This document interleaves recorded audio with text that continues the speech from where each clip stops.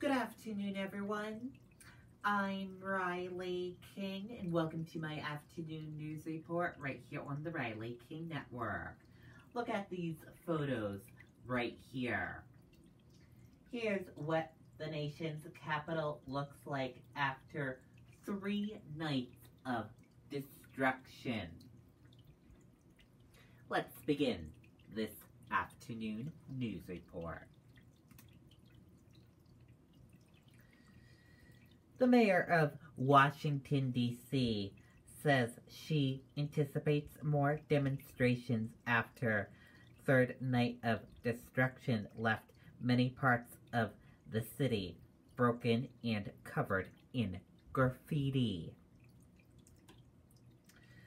While we want people to peacefully protest, and that's what we saw for the most part yesterday and for the most part of the day, we know we had some people who were bent on destroying things, the mayor said Monday morning. Take a look at some photos right here.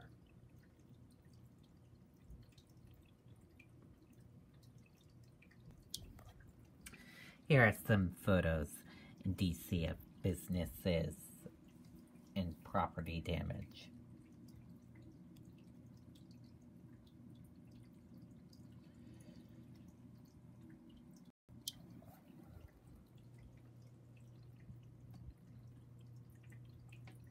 The mayor says people who participate in the destruction of property or break any laws are going to have to be arrested and brought to justice.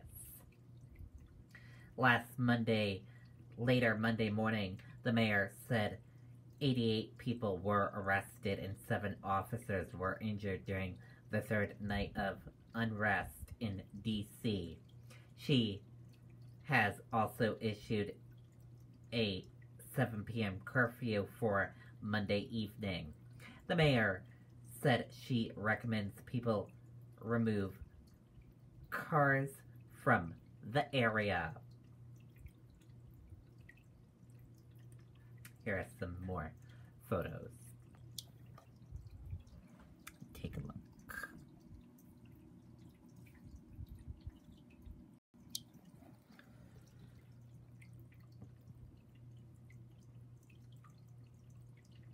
And that does it for my afternoon news report right here on the Riley King Network. I hope you all have a great rest of your afternoon, and I'll see you back here later on today for another news report.